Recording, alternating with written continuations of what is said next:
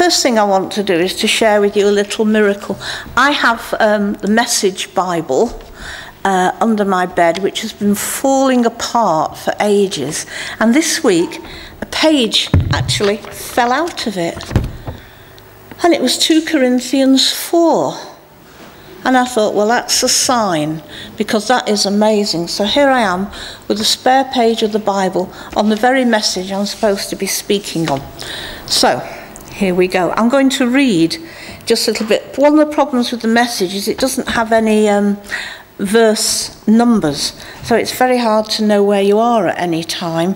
But I'll just read a bit of this page and then we'll look at it. It has a very unfortunate heading because it's called Trial and Torture. But we'll ignore that bit and move on. Since God has so generously let us in on what he is doing, we're not about to throw up our hands and walk off the job just because we run into occasional hard times. We refuse to wear masks and play games. We don't maneuver and manipulate behind the scenes, and we don't twist God's word to suit ourselves.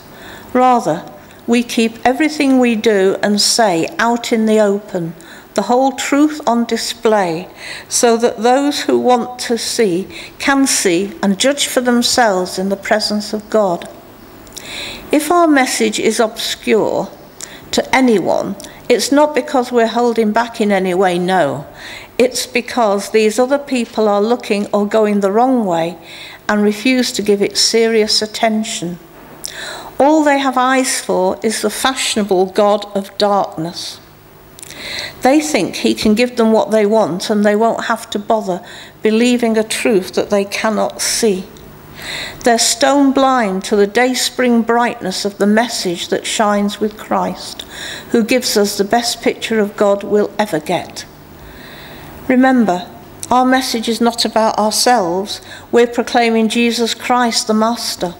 All we are is messengers, errand runners from Jesus for you.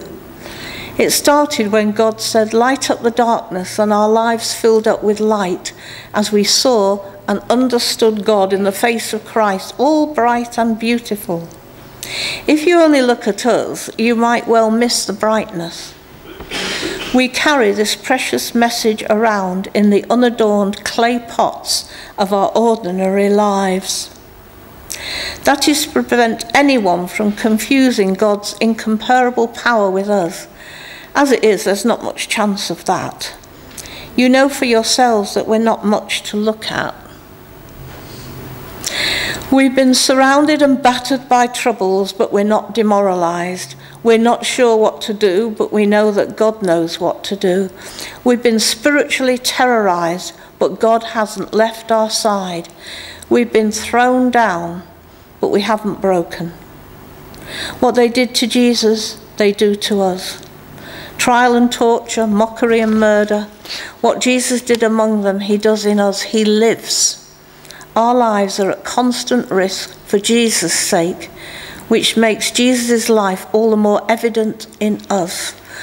Whilst we're going through the worst, you're getting in on the best. And as our volunteers used to say at Stella Carmel in Israel, well, that speaks for itself. So I'm going. Right. That's what they used to say at 7 in the morning when they hadn't prepared for the morning devotion that they were leading, and they'd just read a passage of scripture and say, I think that speaks for itself, and then they'd sit down. But this is such a great passage, and I thought I'd just look at a few bits of it and bits that I've written down from it. In John 3:19, it says, "Light has come into the world, but men love darkness rather than light, because their deeds were evil." Now, I don't know if you thought your deeds were evil before you came to know Christ, or perhaps you were brought up in a Christian home and never had any problems of sin or anything like that. The problem I had was that I came to know the Lord when I was 30, and I thought I was quite nice. I mean, I did things wrong, but I mean, don't we all? My things weren't any worse than anybody else's, and if they were, well, that was balanced out by some things I did that were lesser than other people, so it was okay. And then I came to know Christ, like Jenny, just by saying yes. And that's when my problems began. Because you see, he shone light into my darkness, and I discovered how incredibly dark darkness can be.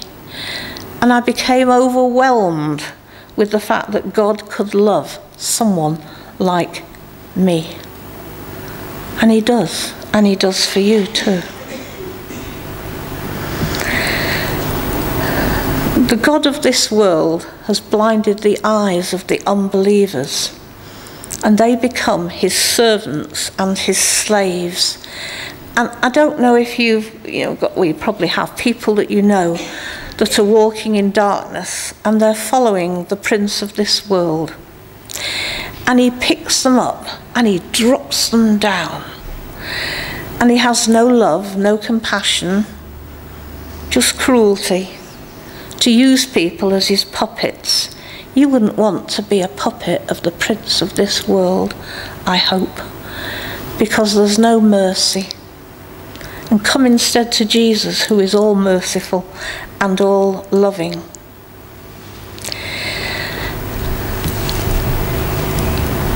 We're talking here, it said in the message, about people who are looking or going the wrong way. And I heard somewhere, I don't know whether it was here or at a conference, that if, say, Jesus is at the back by the font, near where Roger and Margaret and Elizabeth are sitting. Of course, if he was there, you wouldn't be sitting there. You'd be flat on your faces in wonder and awe. But for the sake of this, he's standing there. And there are those people that in their life have moved closer and closer and closer to him, and then they've turned their back. And then there are some people who are way, way back over there. Way, way back. But you know what? They're facing him, and they're moving slowly but surely towards him. And I think we need to notice those people who haven't turned their backs, who are moving closer and closer, and then do everything we can through love and prayer to see them move and actually meet, as Pete said, with the one who is the source of all creation. You think about when you can see light the most clearly. Is it in the bright sunshine at midday? Or in the darkness of the night? And it's in the darkness of the night that you can see more clearly. When we were in Israel, we used to go to Tel Aviv and stay with friends in their little bungalow when it got a bit too much, running a 100-bed conference centre where guests arrived and stayed for days. And you'd get really overwhelmed and tired. Then we'd trail off to Tel Aviv and we'd stay in this bungalow with our friends. They had an amazing plant in their front garden. I've got no idea of the name of it, and I used to have a photograph of it. It's beautiful. It used to come out and flower in bright yellow. But the amazing thing about this plant is that it only flowered at night time. And as night came, it opened up and it flowered. And as the daylight started to come, it closed up again. And I got this quotation I've written down. Anyone can sing when the sun is shining. But if you can still sing at midnight, the world will hear you in a different way. I thought that was beautiful. So we don't have to worry that when things go wrong, it sort of spoils everything. For some of us, we have a view of God that isn't really right. In fact, actually, it's wrong. Something goes wrong and we say, well, God, I thought you loved me. So why is this happening? As though God's some Father Christmas in the sky that just waves a little wand around and everything's fine.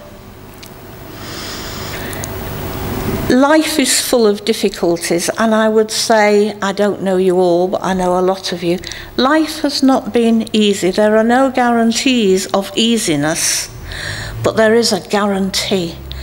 God says, I love you. I'll never leave you. I'll never forsake you. I'll never walk out on you. I will be with you always to the very end of time. And that's our guarantee. It's actually our only guarantee. It says, if you think differently than that, it says, then go back to the recruiting office and have a chat with whoever signed you up, because you signed up wrong. Your Christian life and commitment is not a free pass through life. Stuff happens and we become cracked clay pots. Does it matter? No. More light can shine through a cracked clay pot than it can through one that's perfectly sound, sealed, and looks good.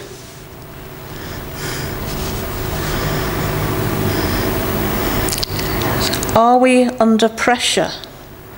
Yes. Do we get confused sometimes? Yes.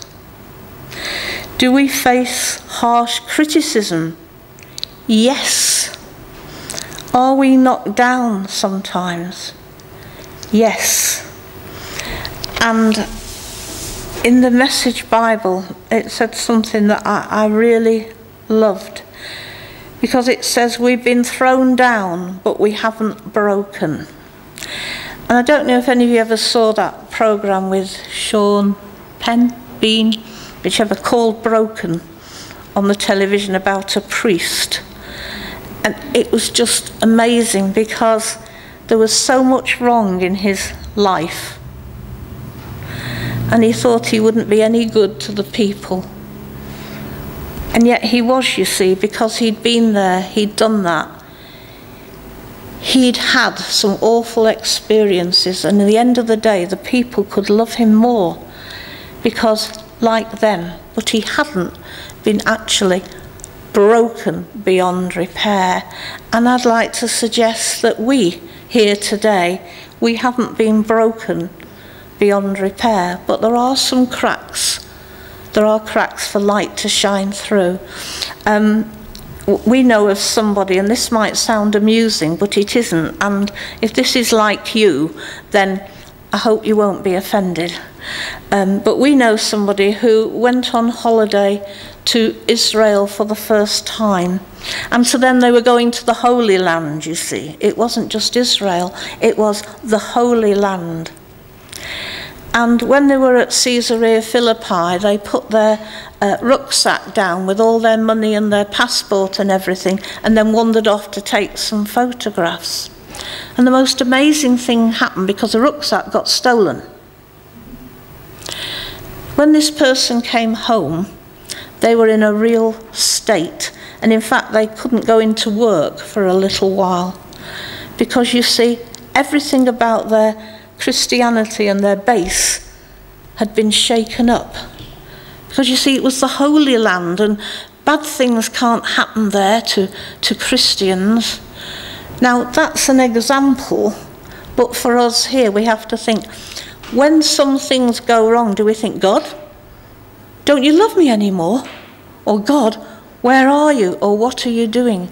Because their basis isn't firm and it isn't secure, and you can build up a sort of theology of who God is according to who you want him to be, not who he is. God is God. He isn't reduced to the person that I would like him to be to suit my needs. And so when I look at all this passage, which I really, really love, I have to think, for us today, do we acknowledge that we're only clay pots, that we're not much to look at? And we might not be very skillful or clever or intelligent or anything at all like that, but we are deeply, deeply loved by God. And what he wants is to use us, weak, feeble as we are, for his kingdom in these days. And even when we're knocked down, we're not broken, because he is able to lift us up again and use us. And we have this treasure in pots of clay. It's a treasure to know God. It's a treasure to have the power of the Holy Spirit living in each one of us. It's a treasure. I bought 3 necklaces outside Harrods once, many years ago. They were gold, solid gold, and there were 3 for £10. I thought, well, that's a bargain. So I bought them. But do you know what? They weren't real, and they all tarnished, and I had to throw them away. But we have a treasure that doesn't tarnish. We don't have to throw away, and he'll never throw us away, because he loves us. Amen.